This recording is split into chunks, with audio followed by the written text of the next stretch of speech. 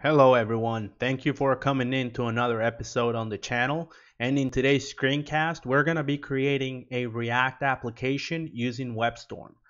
This is done automatically for you, so you're able to just get rolling with React right away. So let's get started. The first thing you need to do is open up Webstorm. Then you're going to go into create new project. Over here, you're going to choose React application.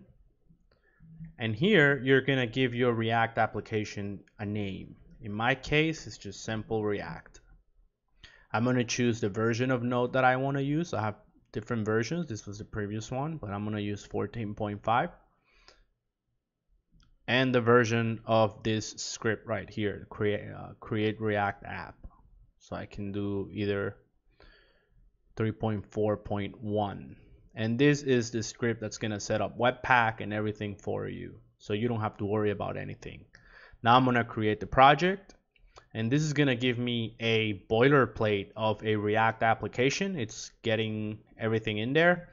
And basically, this is ready to go. Once this is installed, we will be able to, you will be able to just start coding your React application.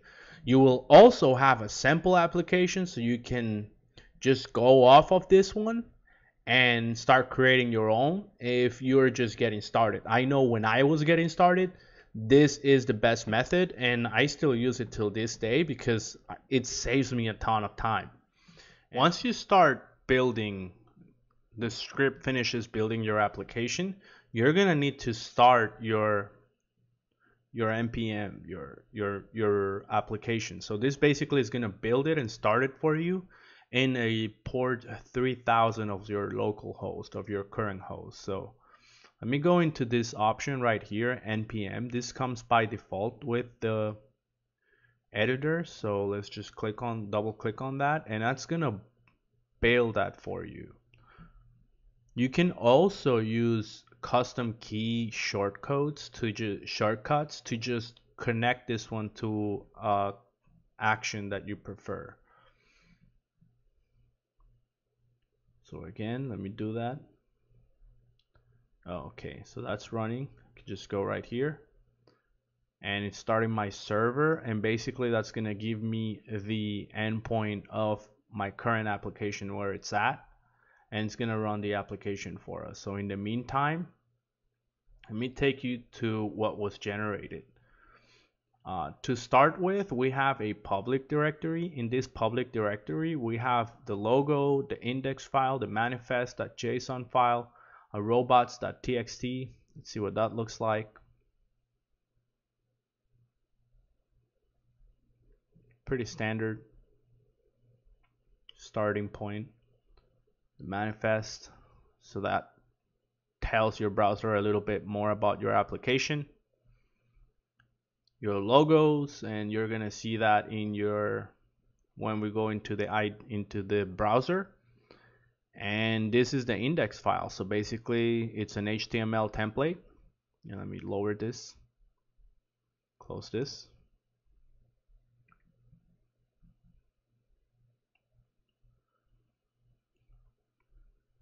It's got the title for your application, so you will change this to whatever sample or application that you're building.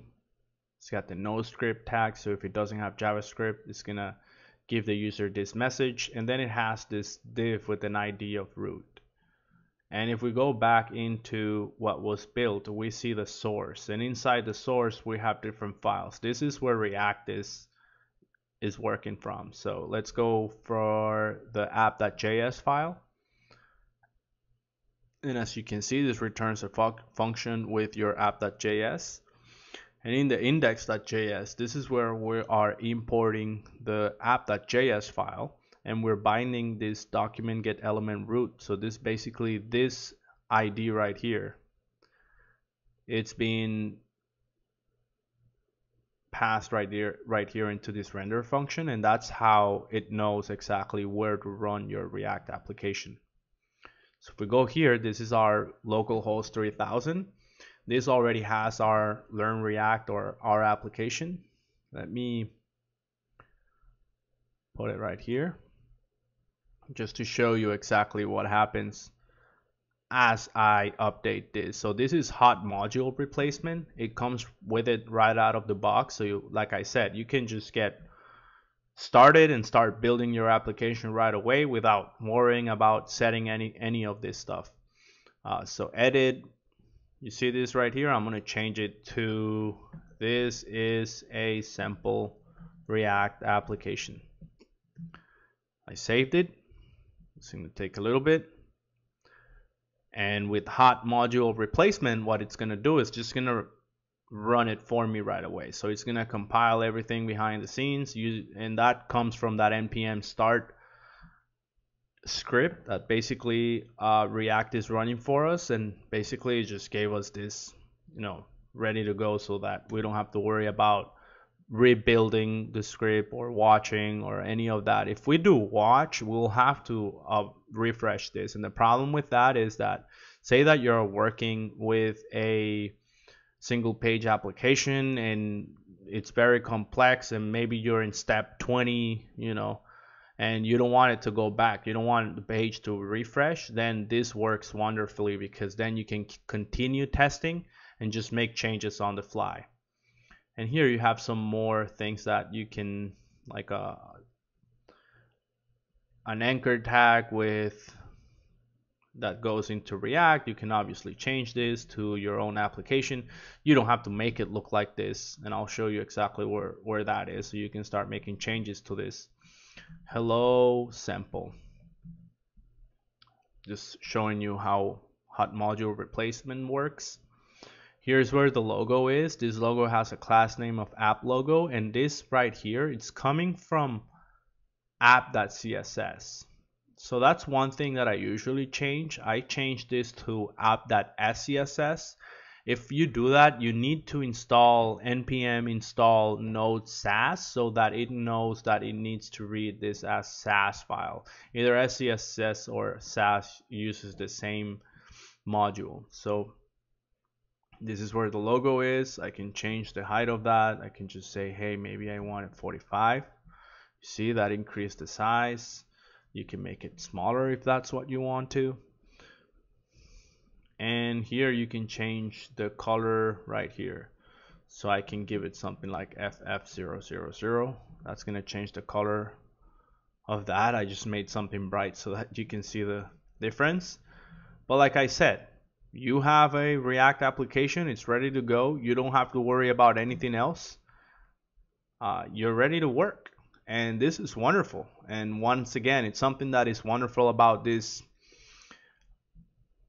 JetBrains and the editor family from JetBrains. It's above and beyond the best editor for me, in my opinion, the best family of editors. So I use it for several things. I use it for building just my web applications. I use Webstorm. For Go, I use Goland, and for PHP, I use PHP Storm. I've also used just Idea, I think it's the name, for Java. At one job that I had, only a few Java, but that's what I used. And then for Python, I know there's PyCharm, I believe, and there's also one for Ruby. So it's really, it's PyCharm. And it's really above and beyond the best editor or best family of editors, and I really strongly recommend it. So there it is. You have your React application. Please, by all means, continue working and get started. So once again, thank you for coming to the channel. Thank you for watching this video, and I hope from now on you can just create your React applications really fast. Leave me a comment, subscribe to the channel, and let me know if you need help with something. I'm more than happy to help. You can inbox me or just leave a comment on one of the videos. Have a great week, and once again, I will see you next week.